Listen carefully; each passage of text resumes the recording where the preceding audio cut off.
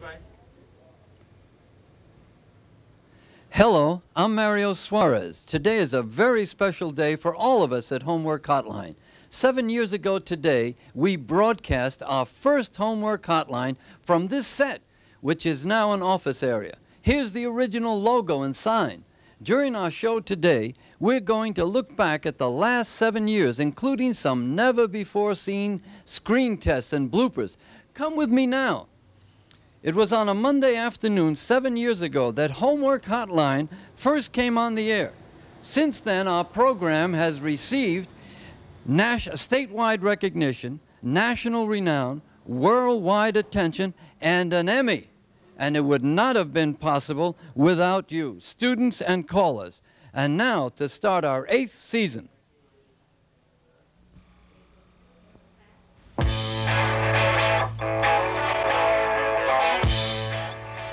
This is Homework Hotline. If you are a junior high student in the Los Angeles Unified School District, this is your chance to get help in math and English. Call us now at area code 213-625-5358. Teachers are waiting for your questions and will answer them for you. So give us a call on Homework Hotline.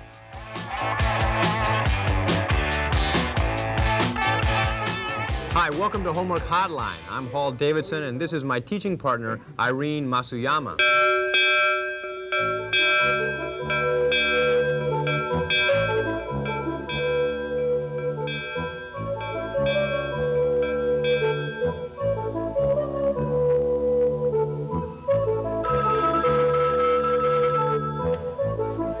Homework Hotline may help you. Well, I'm sitting in the classroom, it's 1:45. Teacher's giving an assignment, telling when it's due. So I hurry on home, I know I'm not alone. I open up my book and I go and grab that phone. I'm calling Homework Hotline, I'm calling Homework Hotline.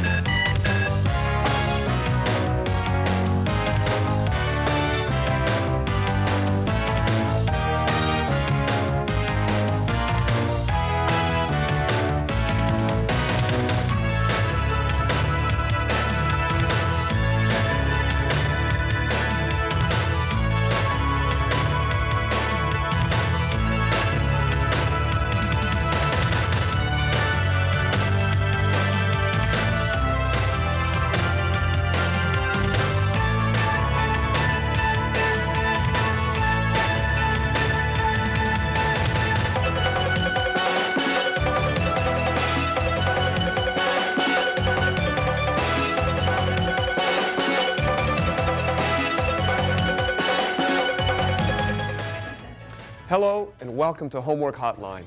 I'm Robert Vriesman, and today, as Mario mentioned, is a special day. It's our 7th anniversary. As always on Homework Hotline, we're here to answer your questions in both math and English. And today, I'll be covering some factoring and some complex fractions. But before I begin, I'd like to share a short clip with you. In 1983, 6 months before Homework Hotline began, a pilot show was created. The producer of this show, this never-before-broadcast pilot, Roger Knipp, put together a vision of what a Homework Hotline type show would look like. He called it Homework Assistance. Take a look and see just how close his pilot was to our show of today. Okay, so we're ready when you are. Our phone number here is 625-6960, and we're here to help you. Let's take our first call. Hi, I'm having a little trouble with my English homework. I still don't understand the difference between an indirect and a direct object. Could you explain that, please? Well, Larry, this is right up your alley. Sure. Why don't you, Sure. Live television teaching can be interactive, just as in the classroom. Specific homework problems could be delivered to the teachers by telephone before the program, or conversations with students could be broadcast live as the tutor attempts to explain the solution. The action of this verb. In other words, the subject does this to this. Yeah, I understand that part. Okay, I hope you enjoyed that. Now, I would like to get into some problems that have to do with two two linear equations. And one way we're going to solve it by using the substitution method, and the other way by the elimination method. And to help me today solving these problems was the person that called them in. Are you there, Mike? Yes, I am. Well, good. Can you see the board all right over here? Yes. Okay. Then this first one, Mike, we're going to solve it by substitution.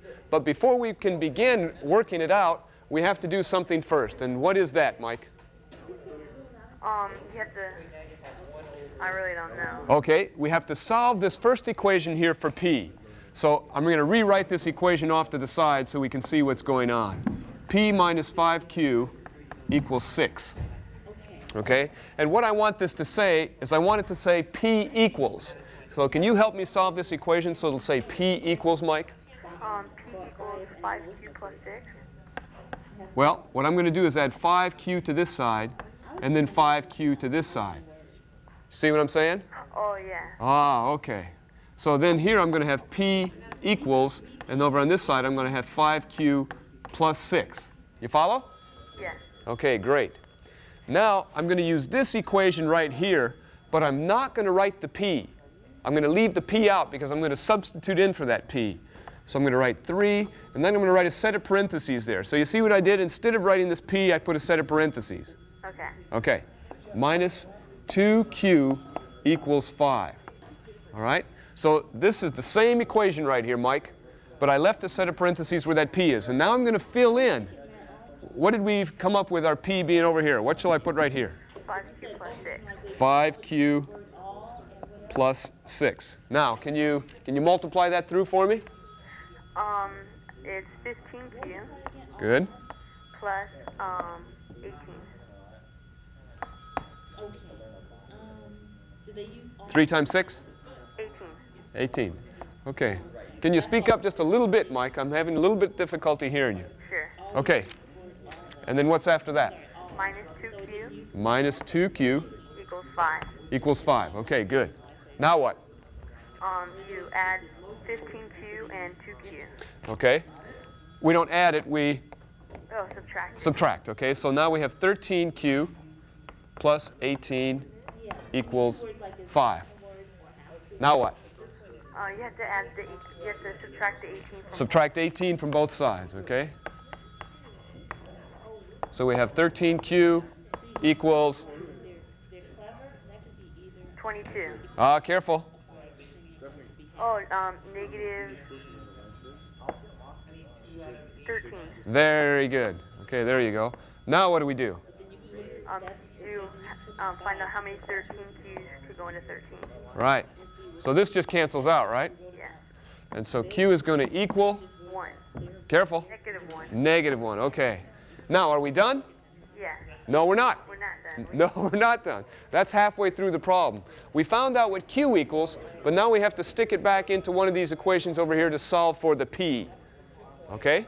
So we can use this equation right over here because we changed that equation around. So all we have to do is stick in this q, which we found it to be negative 1. We have to stick it right in there. So let's rewrite this equation. P equals 5. And here I'm going to leave a little parentheses right there, plus 6. Now, what did our q equal? Negative 1. Negative 1. So let's plug that negative 1 right in there. Now, P equals negative 1 times 5? Negative 5. Negative 5 plus 6. So P is going to equal? 1. 1. Good. Now, if we write that as an ordered pair, we would have to put the P first. Because when it's not x and y, we just go alphabetically. Okay. Okay? And so we're going to put the 1 right there and the negative 1 right there. Okay. Now, Mike, I want to remind you that when we do this, that these are two linear equations. In other words, if we graph them, what we're actually finding here is where those two lines cross.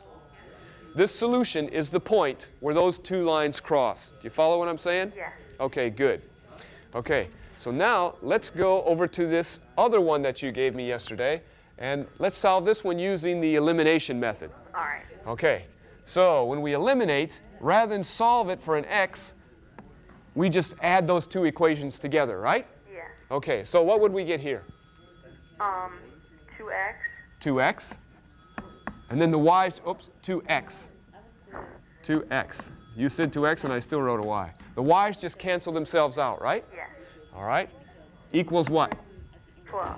12, good. Okay, this is not a tough one at all, is it? No. Now what do we do? 2x into 12. Okay, we're divide both sides by 2. Yes. Okay. 2's cancel out here, so x equals 6. 6. Are we done? No. No, good, good. Now we have to stick that 6. Does it matter which one of these equations we stick that 6 into? No. No, it doesn't. Okay. Let's stick it in that first one, though. A set of parentheses for the x plus y equals 2, and we know that 6 goes right there. Now what would we do? Find the value of y. Say it again. Find the value of y. Find the value of y. Very good. So to do that, we need to subtract 6 from both sides. So y is going to equal? -4. -4. Okay, very good. So again, if we wrote that as an ordered pair, we would put the 6 right here and the -4 right there. And again, I want to remind you that we had 2 linear equations. If we graph them, what we found right there, without even graphing them, is the point where those 2 lines would cross. Mike, you were terrific. Thank you. Thanks a lot for calling in on our 7th anniversary show. Thank you. Keep calling in. All right, thanks a lot. You bet you. Thank you. Thank you very much. Now let's go over here. I have a couple more kind of factoring problems, but these are interesting in that they're purposely set up to give you practicing in canceling the numerator and the denominator. But before we do that, in one case we have to factor the numerator, and in the other case we have to factor the denominator.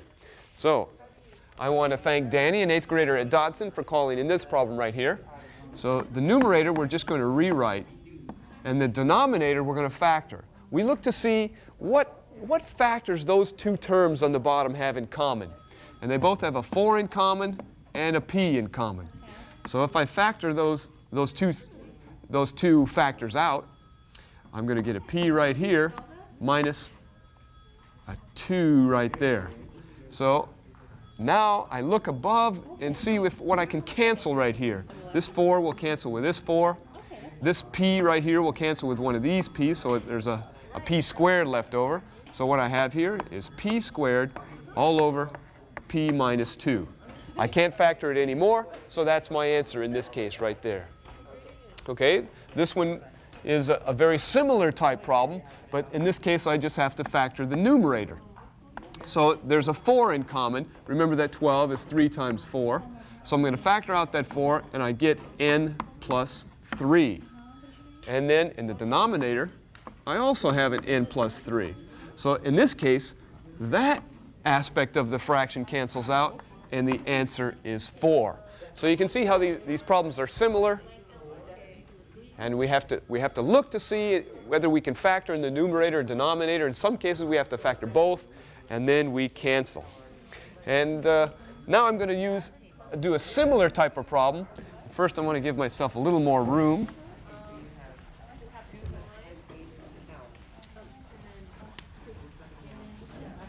Okay, in this problem right here, it was called in by Jenny, who is a 10th grader at Fullerton High School. We have x plus 1 all over x minus 2. And that equals x plus 3 all over x plus 1. Now, what I have here is a proportion, where usually we just deal with one factor. But in this case, we have binomials in both the numerator and denominator of both of these fractions. But I do it the same way. I'm going to do some cross multiplication here. And so I'm going to rewrite it first so that it's easy to see. X plus 1 times x plus 1. And that's going to equal, I can multiply this way, x plus, I can either put the minus 2 or plus 3, since multiplication is commutative, times x minus 2. Okay, now we can multiply that out, and we can see what we get. We multiply this term times this term. We're just using a couple applications of the distributive property. And we have x squared plus x, x times x times 1. Now 1 times x is plus another x, and then plus 1. And then on the other side, that equals x squared. X times negative 2 is minus 2x. 3 times x is plus 3x. And 3 times negative 2 is minus 6. Now I'm going to combine that middle term. I hope that all fits on your television screen there. X squared plus 2x plus 1 is going to equal x squared plus x minus 6. Minus 2x plus 3x gives me 1x. I don't need to write that 1. And now, even though it still looks a little complicated, you'll see in this next step here, a lot of the terms rather are just going to disappear. So if I subtract an x squared from this side and from this side, okay, I'll rewrite that so you can see what we're left with. 2x plus 1 equals x minus 6. Okay? And I might do a couple things in that step if I've done a lot of these. But when I first start out, or if you haven't seen it before, I'm going to take a couple steps to do it just so it's clear what's happening here. Now I'm going to subtract an x. And like I say, I could have done that all in one step. But I want you to be sure what's going on. Be sure that you can see what is actually going on. So I subtracted an x from both sides. 2x minus x is x plus 1 equals 6, negative 6. Now I'm going to subtract 1 from both sides. So x is going to equal negative 7. So I could stick that back in up there. In fact, let's do that because that'll be an interesting check. Okay. So x is now negative 7. So I'm going to go negative 7 plus 1 all over negative 7 minus 2. And that's going to equal negative 7 plus 3 all over negative 7 plus 1. Negative 7 plus 1, negative 6 all over negative 7 minus 2, negative 9 equals negative 7 plus 3, negative 4, negative 7 plus 1, negative 6. Now we cross multiply here. Negative 6 times negative 6 is 36. Negative 9 times negative 4, 36. So our proportion checks. That's a nice kind of a problem. It looks complicated at first, and then it boils down to a nice answer. So a lot of times, you just keep going and do what it is that you think you're supposed to do, and you're going to come up with an answer. Now, there's a couple fractions that I wanted to cover that I didn't get to yesterday. And so I have an opportunity to do them today. And what I want to do is I have 7.5, and I want to divide that by another mixed number. Let's say it's 3 2/3. All right? Now, the first thing that I have to do in a problem like this is change those mixed fractions into improper fractions. And I do that by multiplying 2 times 7 is 14, plus 1 is 15 halves, divided by 3 times 3 is 9, plus 2 is 11 thirds. So that's my first step. Now I'm going to rewrite that, and I'm going to invert and multiply, or multiply by the reciprocal, 15 halves, times 3 over 11.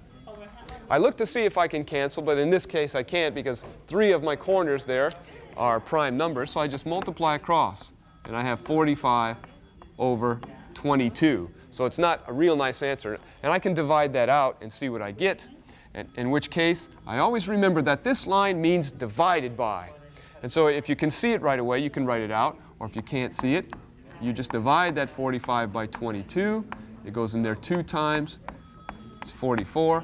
And I get 2 and 1 over 22. So that would be my answer right there. A nice predominance of 2's there. OK, let's come over here.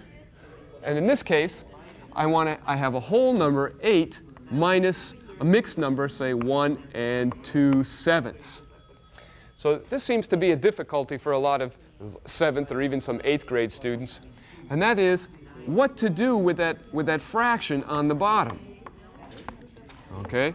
Well, I'm rewriting it this way so we can see that we need a fraction right there. If we don't have a fraction, we go to our next door neighbor there, the 8, and we borrow a fraction from him.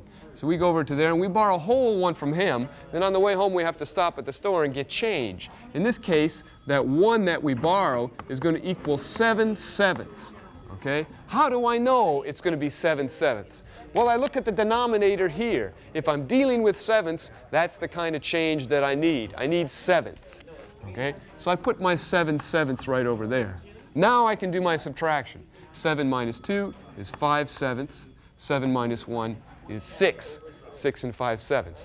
Okay, so I had 1 division, 1 subtraction, and the other one that I had yesterday involved a multiplication, a similar type of thing, but it was a whole number.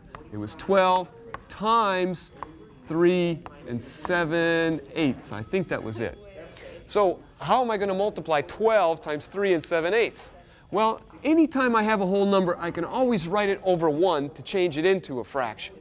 Okay, so that's what I'm going to do here. I'm going to write 12 over 1 times 3 times 8 is 24, plus 7 is 31 over 8.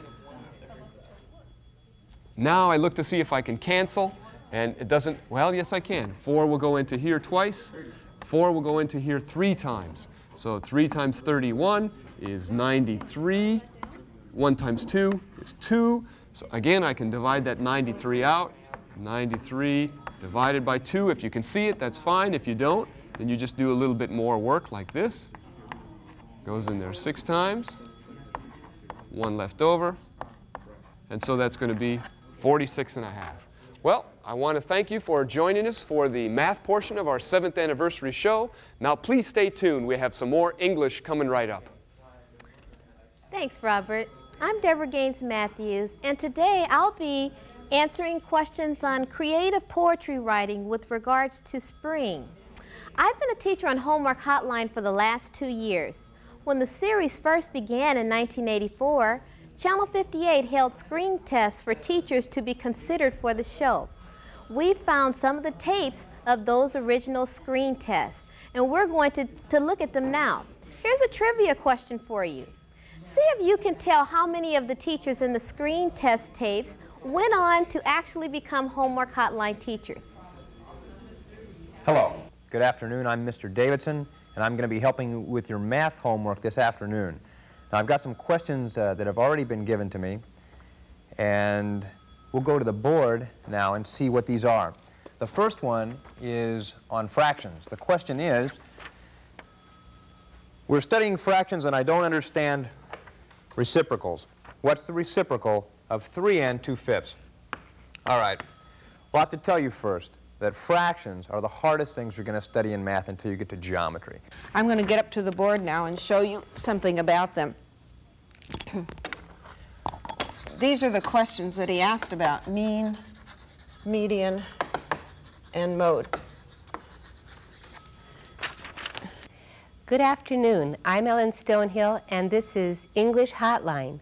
Today we received a number of questions. One of them I thought was particularly interesting, and I thought it might help lots of you kids out there, is about a book report. A student called in and said that he's read a book, and the book report is in 1 week, and he has to know how to write a book report. Writing is easy. It's not hard. As young people, you all loved writing in grades 1, 2, 3.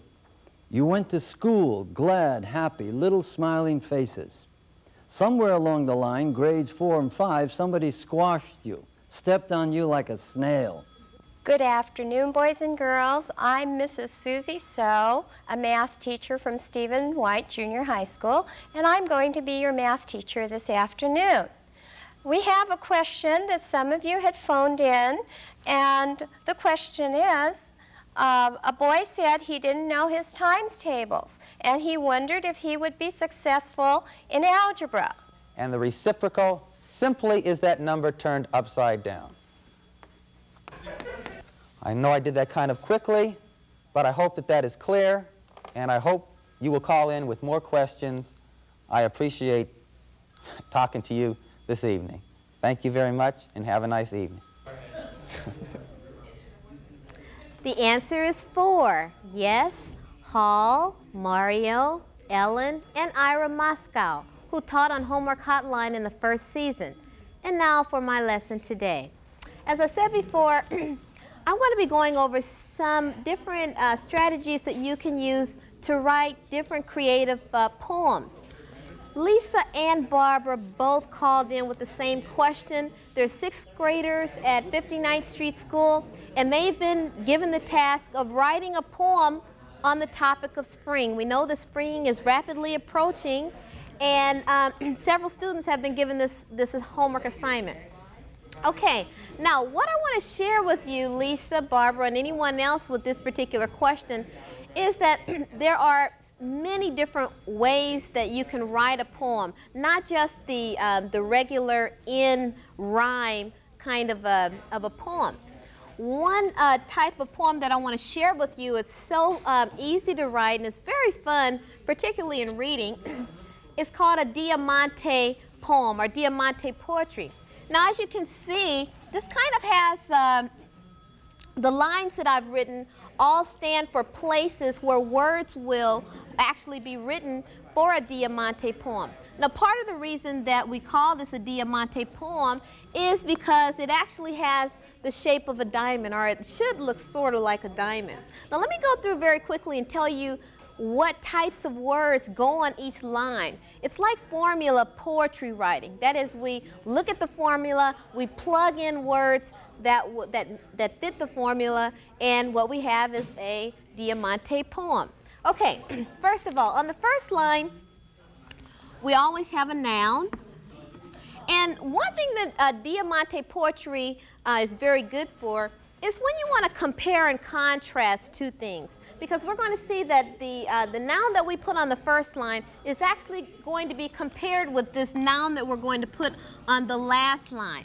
Now, there are actually 7 lines in the poem. Okay, so like I said, on the first line we have a noun. Okay, the second line, we have 2 adjectives. 2 adjectives, and I'll just abbreviate, well, 2 adjectives. Both of these adjectives are going to describe this top noun. Okay, the same thing is true down at the bottom. Remember, this bottom noun is going to be compared. Sometimes it's the opposite of the first noun, but it's going to actually have some comparison with that top noun. But anyway, on the 6th line, we also have adjectives, and I'll just abbreviate that. Okay, and the 2 adjectives on the 6th line are going to describe the bottom noun. Okay, now on the 3rd line and also on the, the 6th line, what we have is we have participles. And I'll just abbreviate that also. Okay, we have participles, the verb forms ending in either ing or ed, and you'll see that in some of the examples that I'm going to go over. The same thing is true for the 5th line.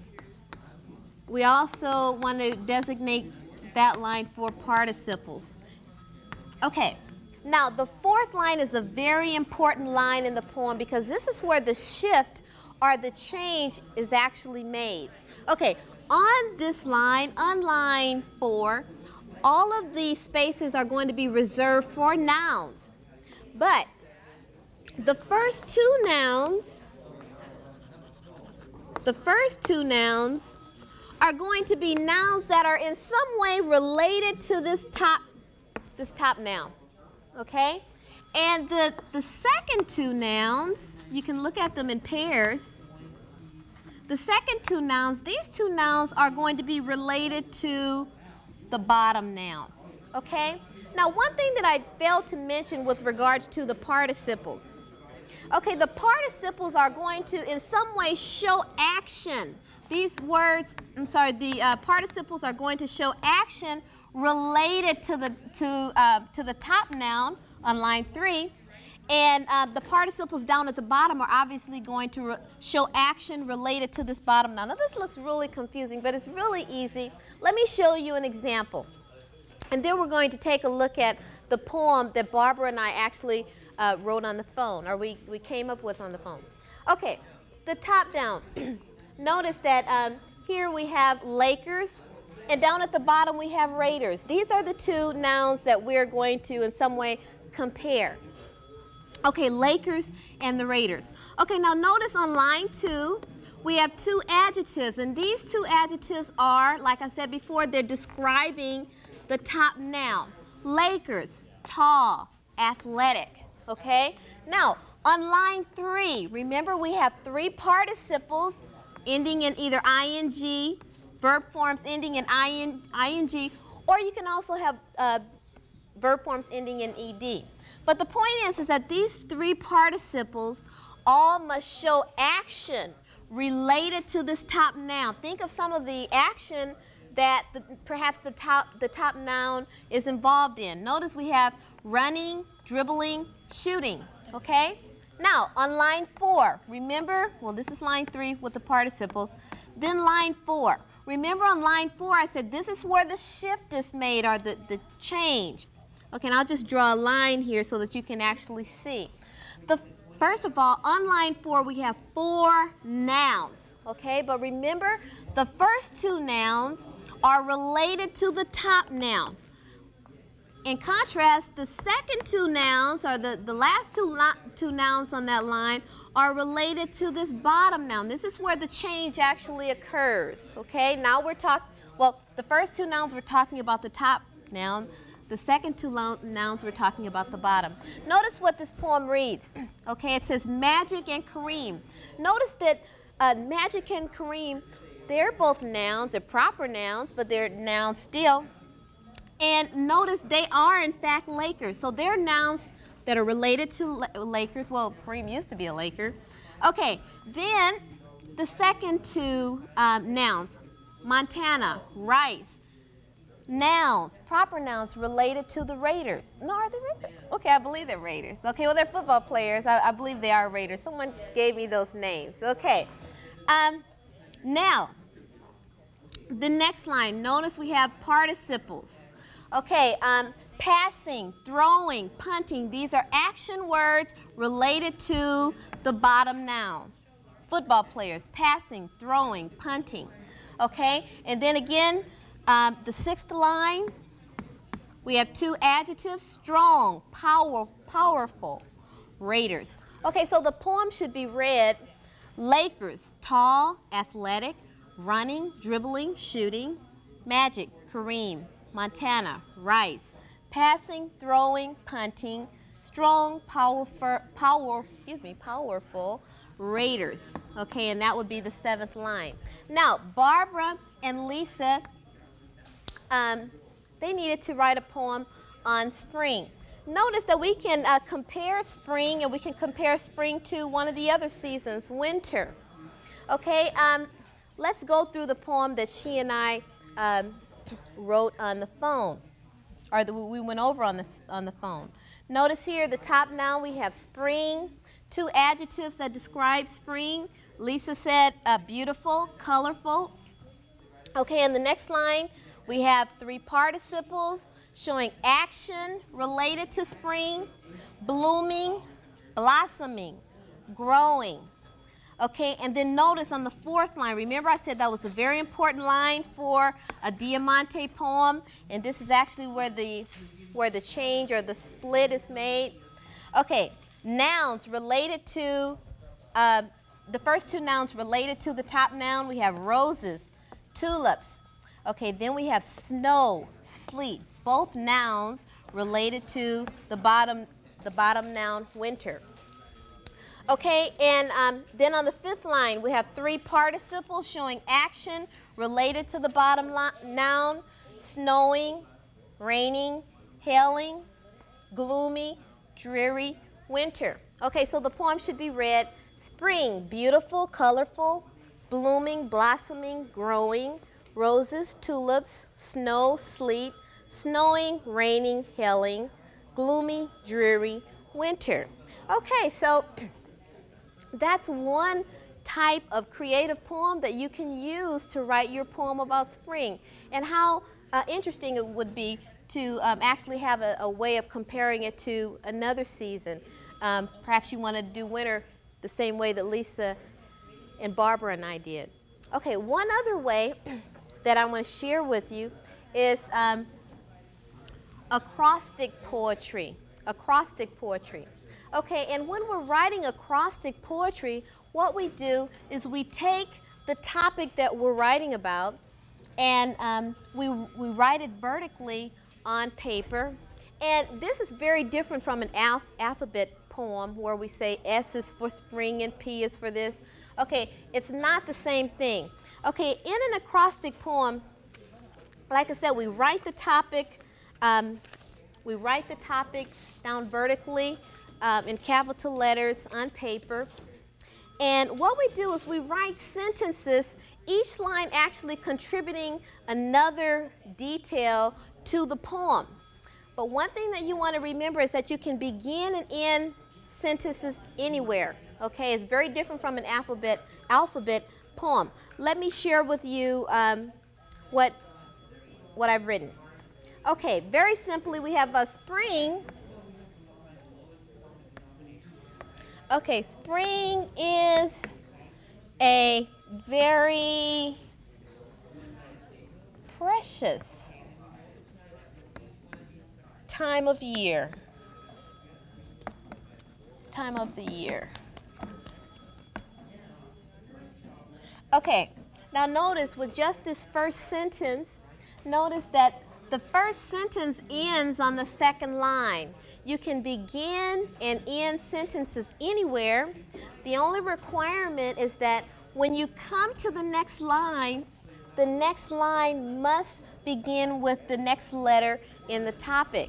Okay, so like I said, it's very different from an alphabet poem where you're saying what each letter stands for. Okay, spring is a very special, spring is a very precious time of the year. Okay, let me write the remainder. Okay, it is,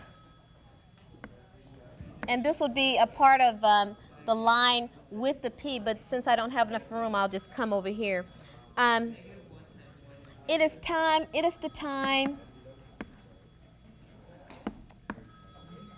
the time when roses are blooming and everything, and I think I'm going to read the remainder of this to you. Very simply, the acrostic poem reads, spring is a very precious time of the year. It is the time when roses are blooming and everything in nature looks naturally beautiful. It's a time to give thanks. Okay, notice, keep in mind that when you come to the next line, the only requirement is that you begin that line with the next letter in your subject. Well, we've gone over acrostic poetry and also diamante poetry. Try to use one of these types or one of these formulas to write your poem about spring, Barbara and Lisa. Thank you so much. Don't go away because coming up next we have 15 additional minutes of English instruction from Mario. Thanks, Deborah. I'm Mario Suarez, and of course it's our 7th anniversary show. Today I'll be covering the limerick for Stephanie and then conclude with signs and abbreviations for Celia. But first, I'd like to show you a short tape. Regular viewers know that most of our shows run very smoothly, right? With very few mistakes. Of course, there have been some bloopers over the last 7 years, especially in the first season. Sometimes we forgot our phone number. Other times we were just having too much fun. But that first year was quite an experience. Here are some clips. Our Emmy-nominated Homework Hotline show will be on in just a minute. Our lines are open, so give us a call at 1-800-LA-STUDY. We're all set to help you with your English and math homework, and we've got some problems. Our phone number here at the studio is 1-800-LA-STUDY, or you can dial the number simply by dialing 1-800 and the numbers that go with LA Study. Hi, I'm Ellen Stonehill. Homework Hotline will be on in just a minute. Our lines are now open, so phone us in with your English and math questions. Call us at 1-800-LA-STUDY. We're all set to help you with math and English. So now let's begin the show. It's time for me to wrap up math, but stay tuned for 30 minutes of English, and Steve and Ellen are waiting to teach you something. Bye. 12 into 21. How many times will that go?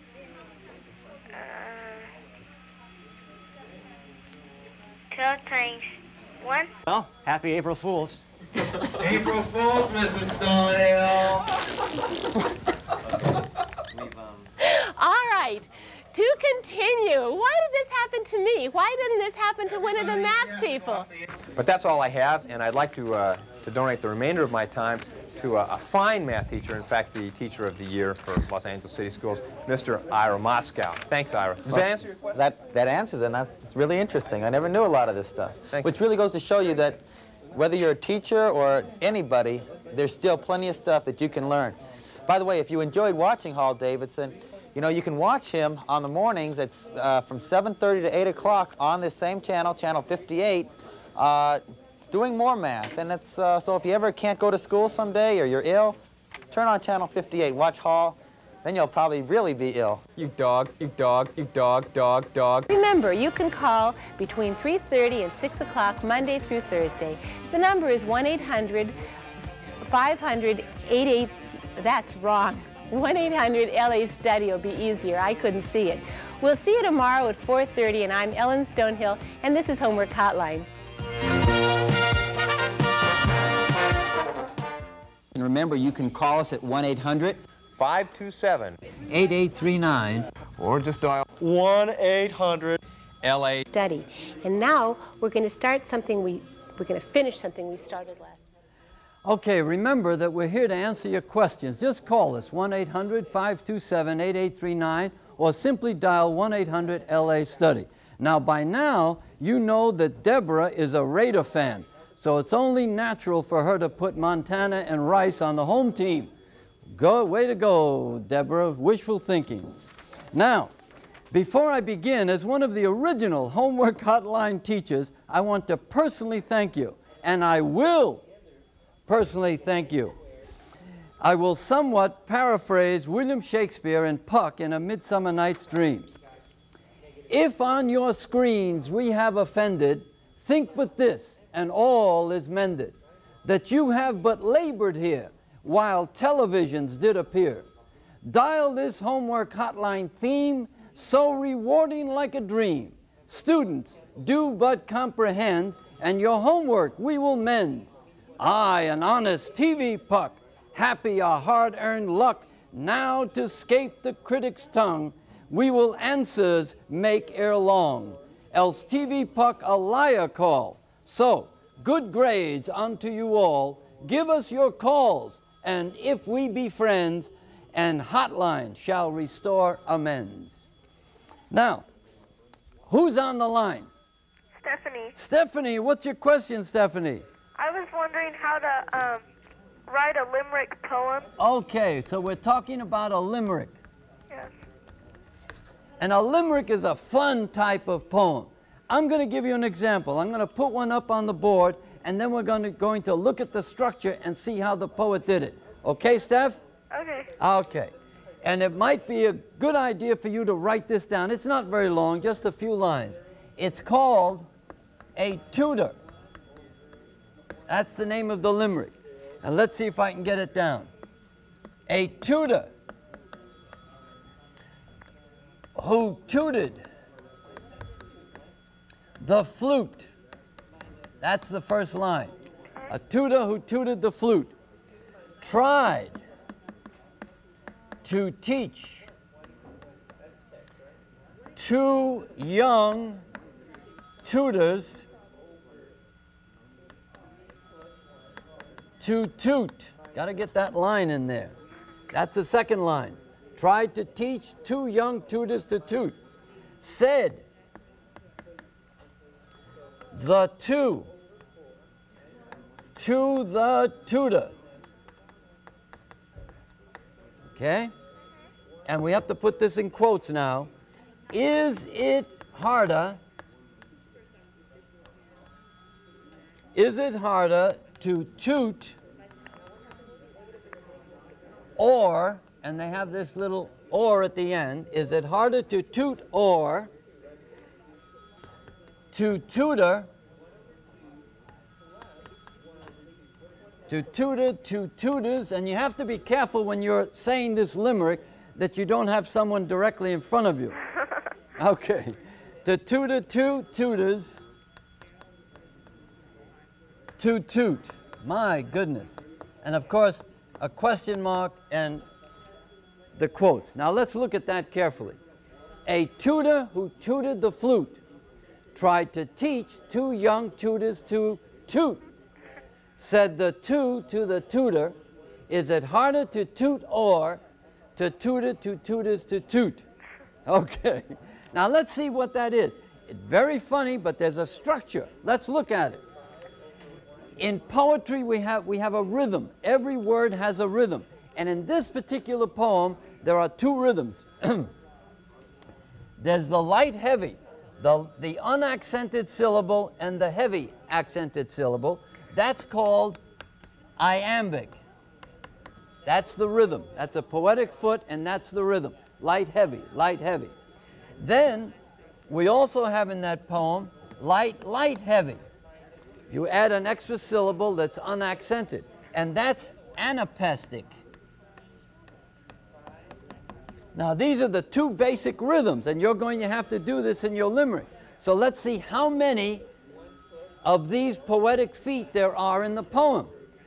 We have a light accent here, a toot, and of course in the word tutor, we pronounce it tutor, the accent on the first syllable. So this becomes the heavy accent, a toot, and then a light accent, a heavy one, and then a light. So in that first line, we have an iamb, light, heavy, and then we have a light, light, heavy, which would be an anapest, and then we have a throwaway light syllable at the end. Oh no, I'm sorry, it continues. I've crammed it in here, and it continues. Light, light, and then heavy. So in that first syllable, in that first line, we have an iamb followed by an anapest, followed by another anapest. And that consists simply of 1, 2, 3, 4, 5, 6, 7, 8. 8 syllables. You've got to have 8 syllables in that first line. The first one is the iamb, and then you follow it with 2 anapests. Are you with me so far? Yes. Great. Now, let's look at the second line. Try to teach. We have light, light, heavy, and then 2 young tutors, heavy, and then light, light, heavy. So that second line, you have 3 anapests. Light, light, heavy, tried to teach 2 young tutors to toot. So we have anapest, anapest, anapest in that second line. We have 9 syllables and 3 anapests, and that's the structure of it. Now, it's going to change a little bit in this next line. We have said the 2. 2 is heavy. So we have light, light, heavy, an anapest, and then light, light, heavy, and then we have this almost a throwaway last syllable, very light. So we have an anapest here, light, light, heavy, an anapest here, and then we have this dying last syllable here, which is not a poetic foot, but the author puts it in for effect. Said the 2 to the toot or. And then the next line is a repetition of that rhythm. Is it hard, that's the heavy one, light, light, heavy, to toot. Light, light, heavy, and then that throwaway last syllable, the or, okay? Which obviously is a repetition of the or here, except we have 2 different words. That's what makes this limerick so clever. The author is playing off on the different words, the different sounds. Are you still with me, Stephanie? Yes. Okay. Now, let's look at that last line now, because that last line brings it all together. 2, and then a heavy one, to toot. So this would be an iamb. Now we go back to the iamb. The light, heavy, and then light, light, heavy, or to toot, and then light, light, heavy. So we finish the same way we began. We finish with an iamb, to toot, or to toot, to toot, with the heavy at the end. So we have the iamb, an anapest, and an anapest. And that's the structure. So look at it 2 ways. You look at it with the number of syllables in the line. How many syllables in the line? 1, 2, 3, 4, 5, 6, 7, 8 in the first line.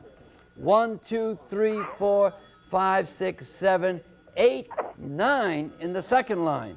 And then 1, 2, 3, 4, 5, 6, 7 in the third line. And then a repetition, 1, 2, 3, 4, 5, 6, 7 in the next one. And then it finishes 1, 2, 3, 4, 5, 6, 7, 8 in the last one. So you've got to have that structure. Now, what your subject is going to be, I don't know. But notice how the author plays with this. The author plays with this word tutor.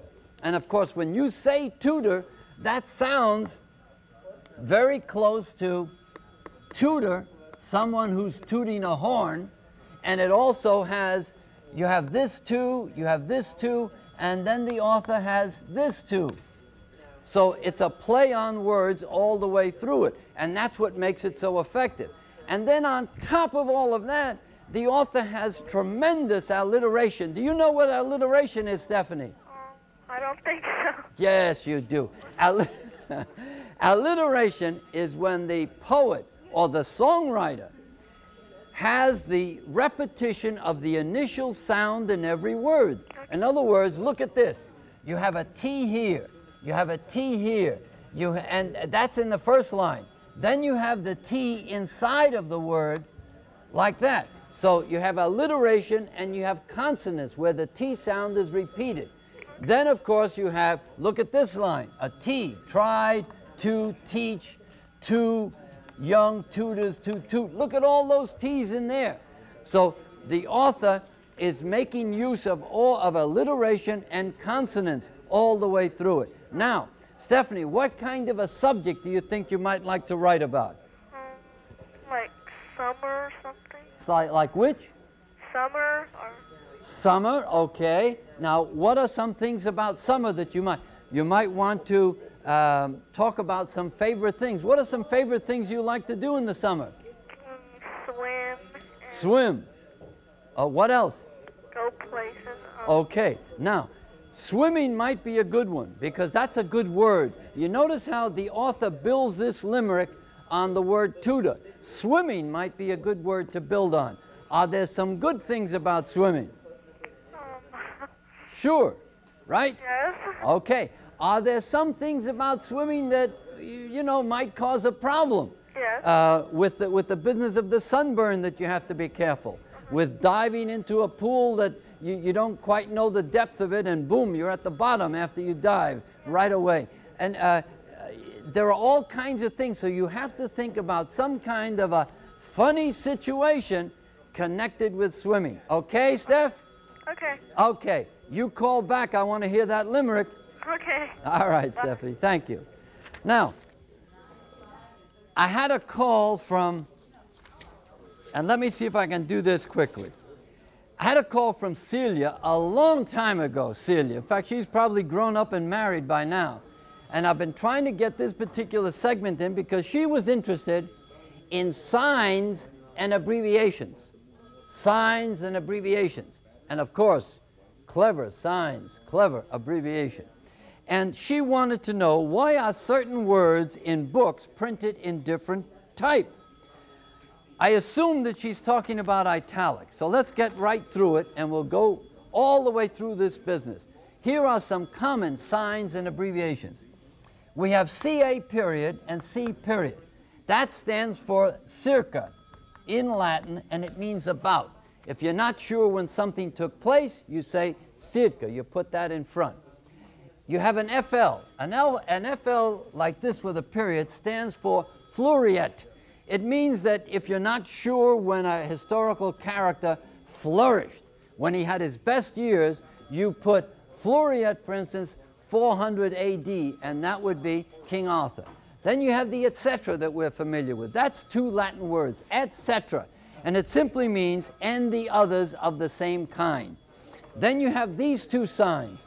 This kind of a weird S over here, and this kind of a funny E. Both of them stand for the and you'll see them very often in books. Then you have the et al with the period. It stands for et alii, simply meaning and the others. If you're making a list of names, the Dodger roster, you mention a couple and then you say et al. Then you have the IE. The IE stands for the Latin id est, and that's simply that is. If you want to rephrase something that you've said or written, you put down IE. But don't confuse that with the EG. EG is exempli gratia, which simply means for example. If you've mentioned something, and again you want to pin it down, and you say for example, EG. Then you have the common AD. The AD simply means Anno Domini, in the year of our Lord. The CF period here, stands for the Latin conferi, which simply means to compare. If you're writing something in a paper, it's lovely to bring in other sources, other things. And so if you've just said something about Huckleberry Finn, and you think of another character in another story, then you would put the CF period, and you would compare what Huck has done or what the situation is with another character or situation in another story. Then you have the deli. Deli stands for delete, to take out. And then you have the stet, which means leave it alone. Don't touch it. I want it to go the way it is. Then you have this one, the sick. And sick is always written this way. It's always in parentheses. And editors will use that. Newspaper editors will use it, especially in the letters to the editor, where someone will write a word and it's misspelled. And the person who's putting the letter in wants you to know that this misspelling is not theirs. Not theirs at all. It's not their fault. They are simply quoting or writing it or spelling it the way the writer of the letter put it. So very often you will see that. That means, hey folks, it's not my fault. I'm putting it down the way this writer put it down. Then you have this series of words: Mr., Mrs., Ms., Miss, Ms., and Messrs. Let's get that, Messrs. Mr., of course, is the abbreviation originally for master. And then the pronunciation was corrupted and it became Mr. Then you have Mrs., and we're going to miss the rest of this again. So this will make into a mini-series. Now my time is up, but remember, teachers and tutors are here, ready to answer your questions about math and English as we swing into our 8th year. So get to it. They'll be here until 6 p.m. and they'll be here Wednesday and Thursday. Later.